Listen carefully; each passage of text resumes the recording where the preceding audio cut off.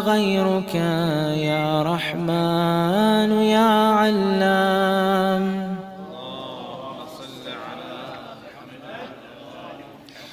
اللهم صل على محمد يا علام. اللهم إني أفتتح الثناء. اللهم صل على محمد يا علام.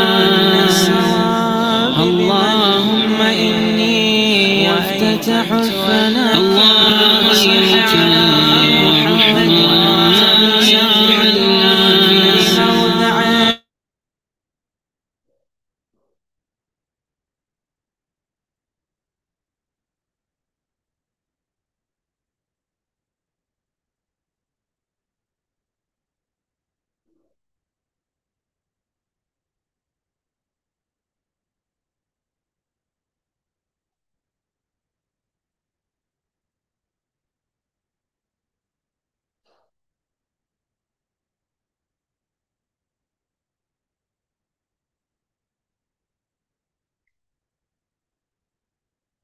How's everyone feeling? Alhamdulillah. How has the Ramadan been so far? Alhamdulillah. Thanks. Honestly, yeah, if it's about Ramadan, honest. If it's about me, don't. Yeah, comments about God, Ramadan, be as honest as you want. So tiring. In what sense? The fasting or taking care of lack of sleep. Yeah, that is tiring. Uh, Others, how are you? How's Ramadan been? Overwhelming. Overwhelming. In what sense? There's too much going on. Do you want us to cancel this? Oh, I'm so glad. No, but I get you. It could be overwhelming. I was joking on the honest. Yeah, overwhelming. It is overwhelming. And I think maybe that's one thing which is good to talk about tonight. What is that one thing that can bring all of these things into one? So by the end of it, we know what we're doing. Because Ramadan sometimes could be like breakfast buffets at hotels. By the end of it, if especially when I was a little bit naive and didn't have the experience, I would really oppress my stomach. I would see the eggs and I was like, of course I have to take some. Then you said the halal sausage. I was like, where else do we get this in the UK? And jelly, perfect. نمیدونم. Oh, the shakshuka, they have to smoked salmon. Why not? Cheddar cheese. By the end of it, my stomach was like, Habibi, what are you doing to yourself? Putting all of this. Although sometimes I feel like the month of Ramadan, our soul could feel like that. You shove a little bit of like this door on top, a little bit of that, this lecture, that lecture. So what is that one thing that brings that harmony or unity? I think it's very good to talk about. Yes. Others, how are they finding Ramadan or how are they feeling right now? Yeah. So a little bit like your breakfast buffet, sort of trying a bit of everything, but somehow not feeling satisfied, and then thinking, oh no, what did I do wrong? I paid for the bed and breakfast. I'm here, doing what I'm supposed to be doing, but yet I'm not feeling content, and I'm not feeling that. Yes, there's a sense of peace, but not the type of peace that I'd expect from halal sausages, as well as the smoked salmon and the eggs and the cheddar cheese. And I also remember these small croissants. Have you noticed the croissants in hotels are so tiny? So that one is what you're saying. So you're going through all of that, but the sense of peace you're expecting is not coming. And that closeness to Allah, that sort of being sort of at one with Allah, at sort of, having that, where Allah is enough and that's all I need. And I feel this sort of, the light and all of that. Yeah. Which is a very good point. Very good point. Yeah, inshallah, we'll come to this. Thank you so much for sharing. Anyone else would like to share things with us? Or yes? Feeling guilty. Guilty. Yeah, that's exactly like me. I'm like, we've paid so much for this breakfast. if you don't eat, like you have to, so the guilt, I get you. It's like we're coming to Ramadan once in a year. What's the next time we're coming to Ramadan? So the guilt is there. I get you. The guilt is there. Have I done enough? Have I read enough? Am I there? Absolutely. Yeah. Thank you for sharing that. What else is anyone would like to share or? So afraid that you finish it. Yeah. We're afraid that it may finish quickly. Absolutely. And I haven't done Ahsanto, which is maybe a Ahsanto, like what if it finishes and I haven't done what? Well, it's interesting. I don't know. God put this example of breakfast buffet in our mind because it answers all of this. Because another challenge with breakfast buffets, it's what, Masan, they say it ends at 10 a.m. sometimes. When you go to a hotel, who wants to wake up at 10 a.m.? Like usually if I'm on a holiday, I'm like, this is my only chance to get some sleep. But they make you wake up 7 to 10 and you're like, I need to make sure before this ends. Um, Subhanallah, I think this is maybe actually a good place to begin Jawshan Kabir as well.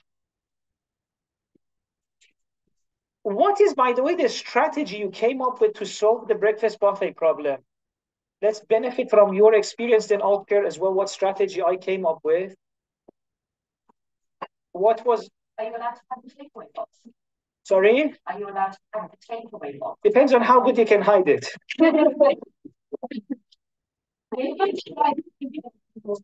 Santo. Maybe try a different thing every time. One thing at a time. That's a great strategy. Anyone else has some strategies for?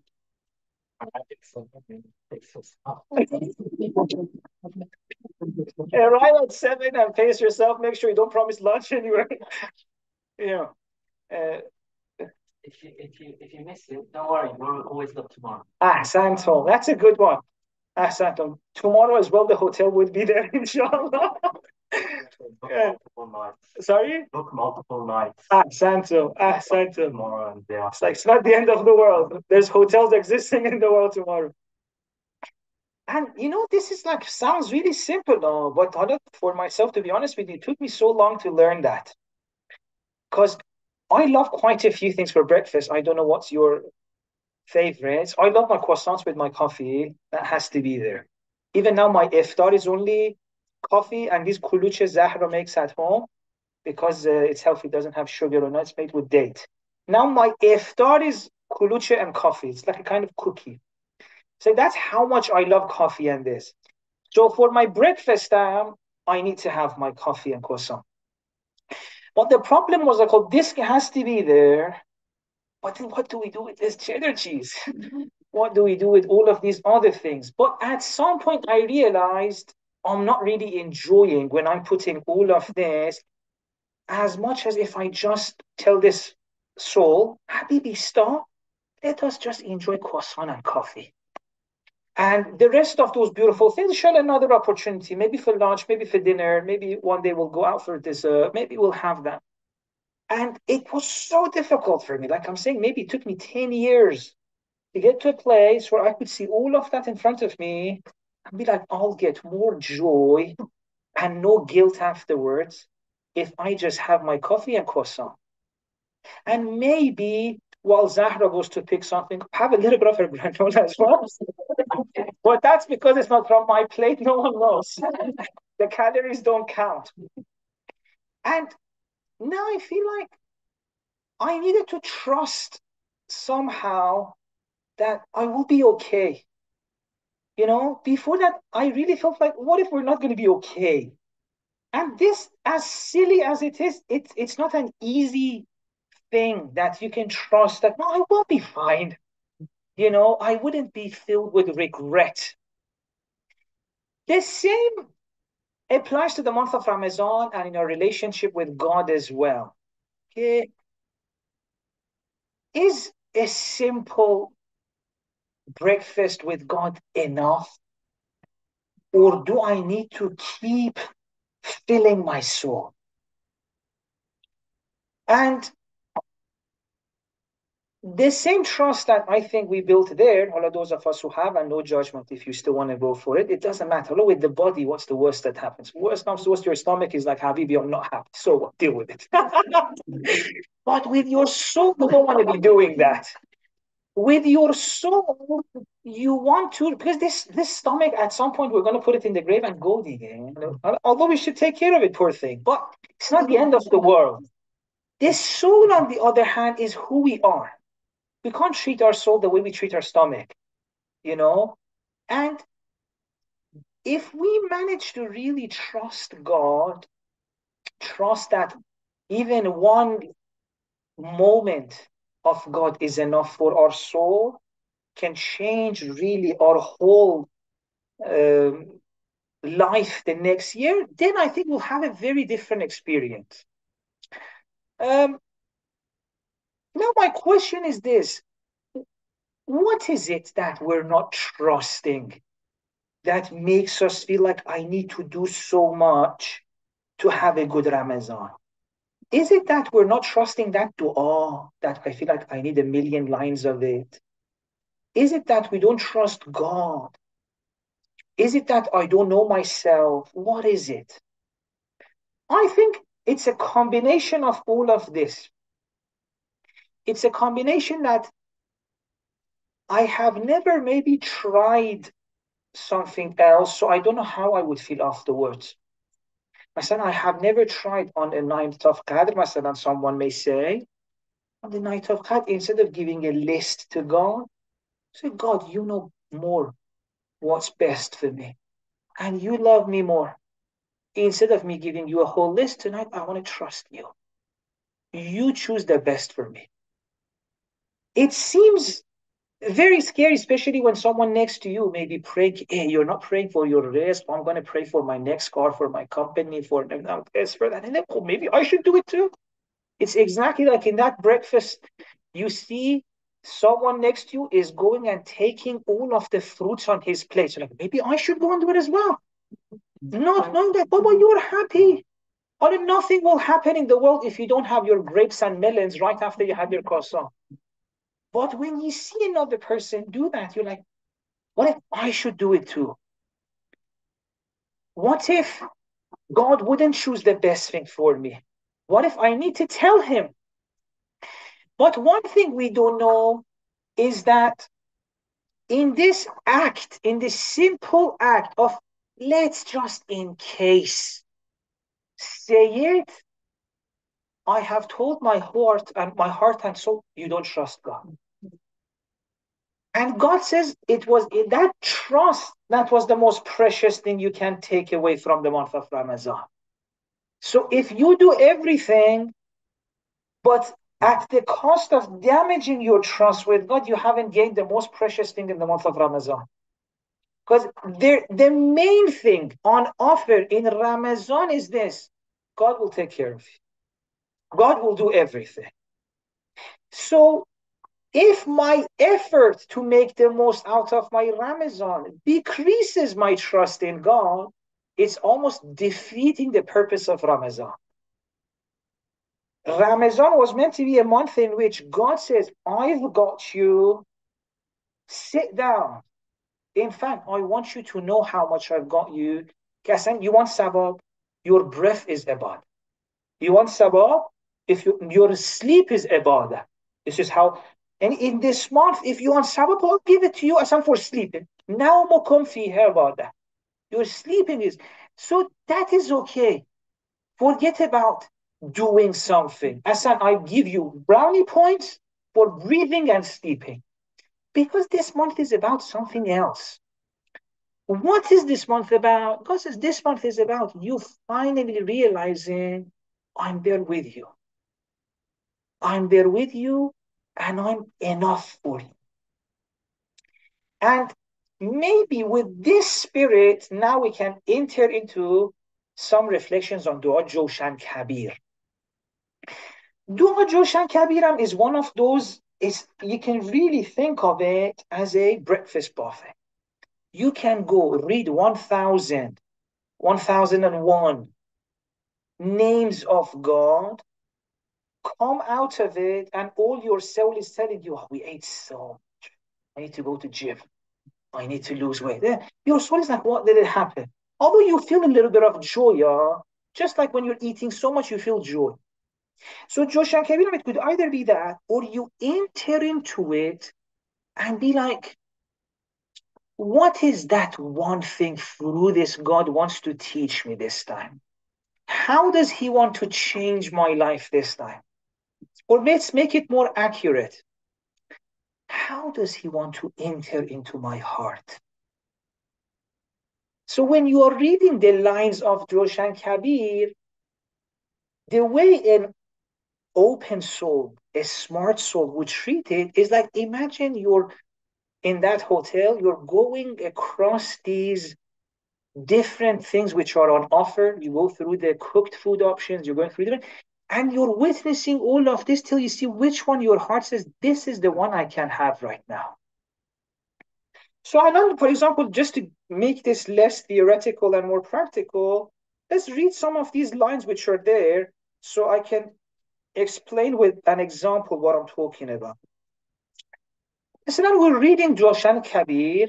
Just think of each phrase as something you're witnessing till your soul tells you which one I want to put onto my plate, which one I want to focus on tonight. That's my gift from God. That's my rizq tonight from God. We're reading, for example, Ya Rafi'at Darajat. You're the one who elevates people's rank. You're the one who can take me closer to you.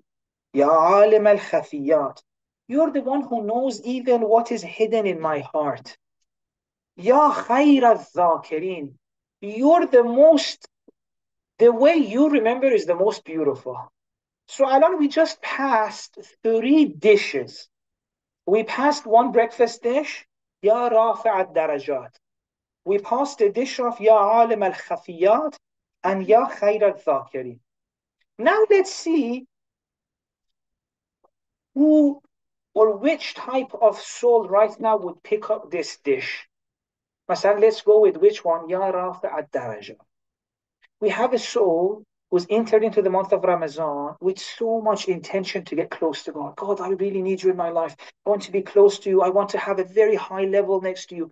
This soul, when he reaches Ya Rafa'at Darajat, God is the one who elevates people, can put some of this food on their plate and reflect on it.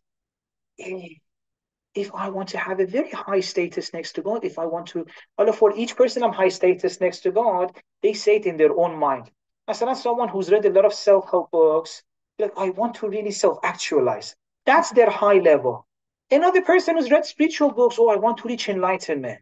Another person who must have read the du'as, I want to love God. I want to be the where Ahl Bayt. Each person in their own way know that there is a higher place they can be at. And they've tried so much to get there, but if they're honest with themselves, they realize, well, there's still so much to go. When that person, when they reach this dish in Jawshan Kabir, they put it as, I thought I should go towards enlightenment, towards closeness to God, towards self-actualization, towards whatever. God says, He will take us there. Your Rafa Darajat means what? God says, I'm the one who will keep you, taking you higher and higher. As if I came into this month of Ramadan, I thought I should do it. He says, I'll do it for you. So this person can enjoy this dish. This one dish itself can change their life. As long as you want to go towards enlightenment, oh, wait and see when you get there.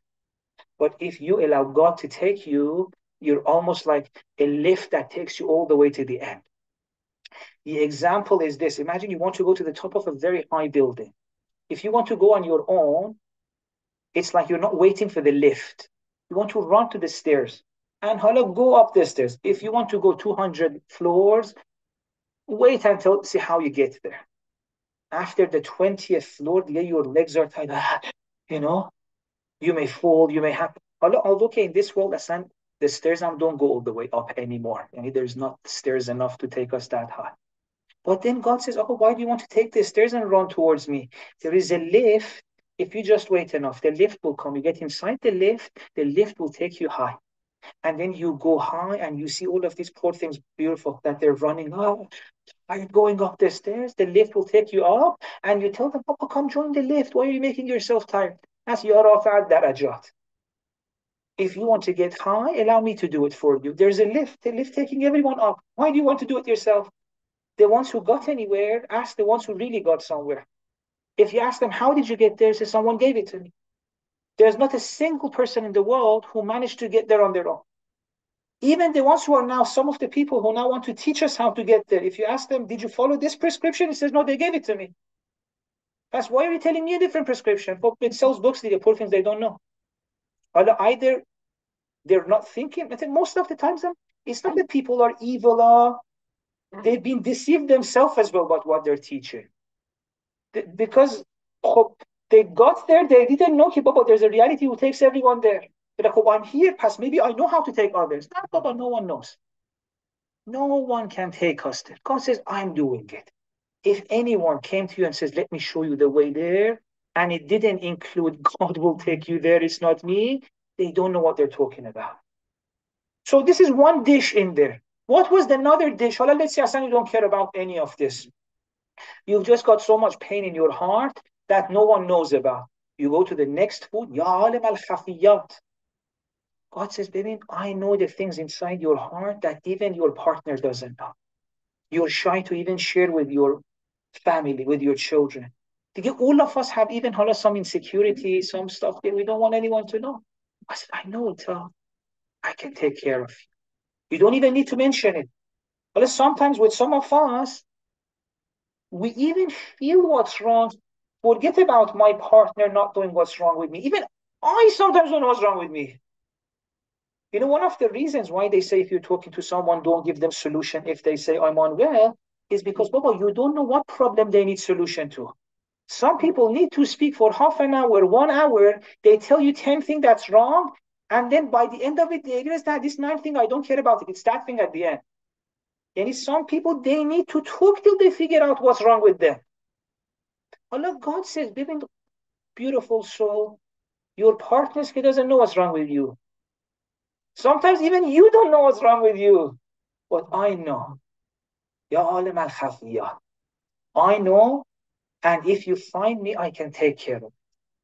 There's so many other things that I removed from you, so much pain you didn't know you had. I removed it. And these ones, can you feel it? If we're together, I'll remove it for you. Ya alim al-khafiyah. This itself could be a dish I put on my plate and a whole night of God, I just enjoy this. Not this dish, let's go to another dish. Ya khayr al-dhakirin. Maybe someone this month felt, God, I need you in my life. I felt you before in some period in my life. I don't know. Maybe it was in my house. Maybe it was after my child was born. Maybe in a difficulty. You came to me and you showed me what a life with you looks like. I want to remember you. I miss you. You know, I think many of us here have felt, even if someone hasn't felt, it's okay. And everyone will feel. Prophet guarantees everyone will feel that moment, the first time in which you feel God's presence in your life. Although I would say everyone's felt it, or maybe you didn't know that was God you were enjoying. You know, anytime ever we felt good, we're actually remembering God. Anytime anyone showed us love, anytime anyone showed us appreciation, anytime we ever felt seen. You know, being seen is something many of us were really lacking and we're not, because we're adults, we can't say that. And adults, I don't know, for some reason, we're so awful at seeing each other. You have to make it a little bit sad, or you have to scratch the person's heart. Oh, good job there. It could be better. You see this person. You know how much effort they put into that? The moment you say it could be better, it's like you take a knife, you're stabbing their heart. Most people, most of us, were waiting for a moment someone really looks at us, everything about us. But sometimes when someone sees you, they see you in a way that they're telling you there's parts of you I don't want to see. And someone says, your business ideas are great. It means you're a terrible father. You're Has Papa, in order to see one part of me, you told me 10 parts of me you don't want to see, 10 parts of me you hate? Of course I'm flawed, but can someone see me as flawed as I am and all of me, not just part of me, and appreciate all of it? God says, I can do that. خير الذاكرين. Even those moments where your mom was giving you that, because moms are the best. Well, not just it's only mom, or some prophet was like a mom. Some dads are like that. But for many people, it was through their mom or a grandmother who they received this at least at some point in their life. That someone who sees them, whatever there is, and loves it. I remember once I had done hijama, and I was very young, but someone told me it's good. I was like, okay, let me go do it. I don't know, I was like 16 years old. And afterwards, I came home. Apparently, the guy had done it very strongly. So my back, it was the wound cuts. I was going to go take a shower. My brother saw that. He wouldn't let go. I was like, oh, you look disgusting. What is this? Ah! Started going around the house. Maybe I was even younger because that makes Reza 19. I don't think Reza would do that at 19. Yeah, I was younger and he must have been younger. So we run around the house. Javad looks disgusting. Ew! You know that meme? Brother, ew! It's literally in our house. Reza said, brother, ew! I looked at it in the mirror and I was like, he's not exaggerating. I'm like, trying to look in there. I was like, oh my God, it looks awful. I got scared of myself. Well, imagine if something disgusting is on your hand, hope you remove it. But if it's on your back and it's your own body, what do you want to do about it? I'm running in the house trying to escape from my back, but this back was coming with me. My mom sees me. And Reza says, Mom, look, Jawad's back is disgusting. You know what my mom said? It looks like a painting to me. She had the eyes to see me that I didn't have myself. And she loved something about me that I hated about myself. Oh, look, God says, this eye, you know who gave her? I gave it to her. The eye that a mother has that can see things about us that we hate and she loves it, God says, that's me. How does he say that? Ya khayra dhakiri. Says, I can remember you, I can be with you in a way that is the most beautiful. So that one is still nothing compared to the way I can see you. You thought you're coming here to remember me? I'm remembering you first. And I'm remembering you so unconditionally, so beautifully. Even those things, if Masalan your mom couldn't see, I can see. I will love it. Ramazan, the whole point of it is to feel this, even if for one moment with God. If that day I was running around the house till my mom said, Javad, it's a painting to me, and she said it so genuinely that I felt it and I sat down and I calmed down. God says, baby, all of you, the whole year you're running around. In Ramadan, let me see you for one moment so you can sit down. Your heart sits down. Your soul sits down. Then I will give you so much that then you can go and see others. And as long as I can't see others fully. I'll ruin it. I will go say something that's not working. But God says, if I see you properly, maybe I don't know if this is something, mashallah, in some traditions, parents do it so beautifully, or aunts. Masalan, as part of the psychotherapy course we had with children, I had to go to different people's houses and see how they're treating their children. There was one thing some mothers do and aunts and some generally people, which is so beautiful. This is so important for the well-being of a child. A few women, or sometimes some men, sit around the child and they keep seeing the child. Oh, you're so beautiful. Oh, you're so special. He said, Mama, wow, look, he says, Mama. That, wow, wow. Whatever this child does for half an hour, 1 hour, these adults sit next to that child and say, that's perfect. That's beautiful. We love it. The child burps. Oh, wow, burps. Alhamdulillah. Okay, your stomach is feeling better now. So imagine the experience that child has for 1 hour, whatever she does, it's celebrated. I burp, they get happy. I talk, they get happy. I don't do anything, they're happy.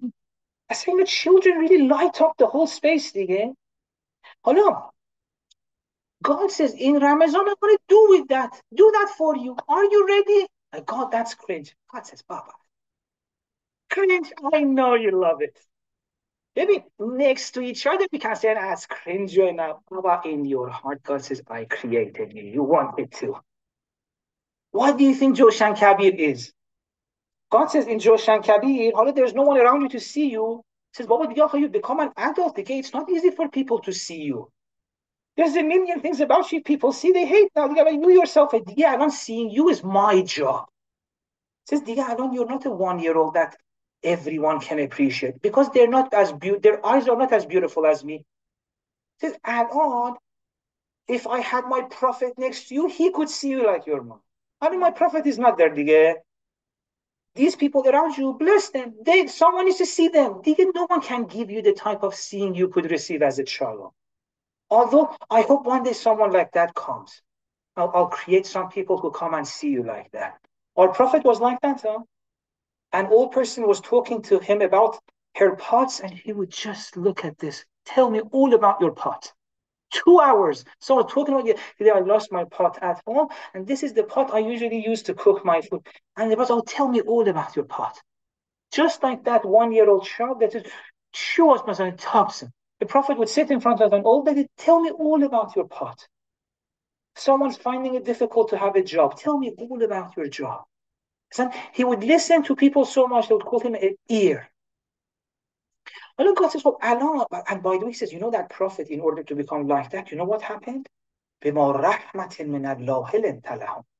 First, I put all of my love that I have for you inside this person's heart. In order for him to be able to receive that love, he went through so much difficulty himself. 40 years of pain. That's the prophet went through so much to be able to have a heart so vast that he can receive all of God's love so that he could come and see all of us. Now God says, quote, Allah, my prophet is not with you to show you love, to make you feel okay. He taught you a dua. Jawshan Kabir was taught by the prophet again. And prophet sent it, and then from Imam Sajjad it reached us. Allah, God, in this dua, what do you want to do? God says, I want to tell you who is there with you. Is this water mine? Thank you so much. If it's okay, I'll have some of this water. I hope you don't mind. If you don't mind, we'll put this back.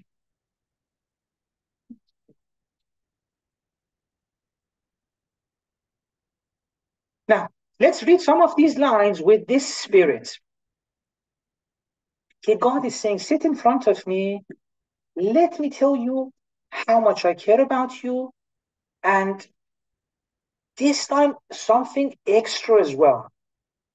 Not only I'm seeing you, but let me tell you a little bit about myself as well. Why about yourself? Because God wants this. I want to tell you that the one who's seeing you, the one who appreciates you, is not doing it because he needs anything from you. No, but such a powerful person. Everything belongs to me. As if I see you and if I love you, you don't have any problem. So in Jawshan Kabir, God does two things.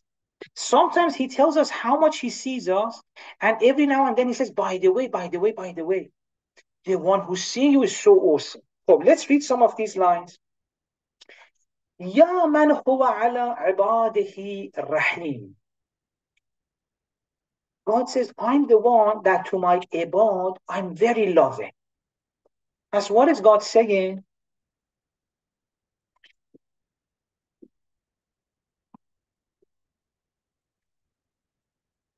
Let's try for now, by the way, because God says, God says, if anyone remembers me, I'm there with them. Imam Hussein takes it to next level. He says, أنت الذاكر من قبل الذاكرين. Before anyone remembers you, you remember them. As Alon, if we're remembering God, who started it? God. As Alon, in this very moment, God is here with us. And for a few seconds, I want you to really, if you understand, if you need to even close your eyes. But just imagine the creator of universes, I really love you. Ya man huwa ala ibadihi rahim. This is him saying, I'm the one who loves you so much. Now, you know what he says? He knows some of us may be like, oh, God, me. The moment you want to receive God's love, shaitan starts. Okay, you, do you remember what you did, Masalan, 3 months ago? Do you know you hurt that person? So what does he say next? Ya man huwa bi kulli shay'in alim. Oh, I know everything. I know what you did. I know who you are. I know your shortcomings, but I still love you. You have a problem with that? You have a problem that I love you? I know everything about you, and still I love you so much. So God, so I've committed sins, yeah. I've done Ya man huwa biman asahu halim. You've disobeyed me, you've done terrible thing. I'm patient. I don't mind. God, what is your patience like? And then you wait 6 years, then you'll destroy me. Imam Sajjad in Dua Abu Hamza Thawali says what? Alhamdulillah alladhi yahlumu anni ka'anni la dhanba li. God says, do you want to know how much halim I am, how much patient I am with your sins? Imam Sajjad says, it's as if you never even sinned. From my perspective, your sin is nothing here. You think that will stop me from loving you? It's like, I don't know if you've seen children when they eat food, a little bit of milk sometimes comes out. Imagine, hello, that child thought because this milk came out, your mommy wouldn't love me. I was like, Baba, that milk here, God says, you think your sin would impact me? Oh, you sin, you hurt yourself. Hello, this milk came, it's going to be on your face, it may make it itchy. Let me clean it for you. I don't want you to sin because it hurts you. You did, it doesn't impact me. I'm God. I have that much help towards your mistakes. If I told you don't, it was not because of me. I didn't want you to suffer. Because this milk may come here, it gets dry, then it becomes itchy, then you can't do that. Because your sins to me are like that. Will make you itch. I don't like that. I don't want you to suffer. But from my point of view, Asan, because it hurts me that you think I would be upset because of your sin. You think that's how small I am? You think my love for you is that vulnerable?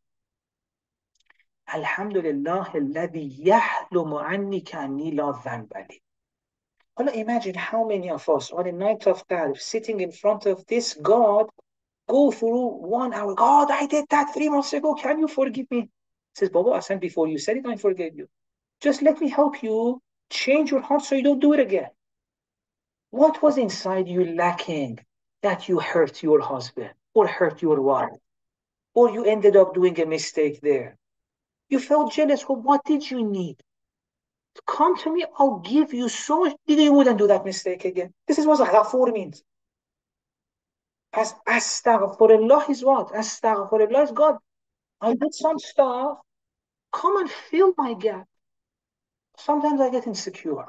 Sometimes I get jealous. Sometimes I get scared. Sometimes I have temptations for things which are not mine. Oh, it means there's something lacking in me, Dige. Just come and fill that. That's ghafur. And God says, who am I? Am I just ghafur? Says no.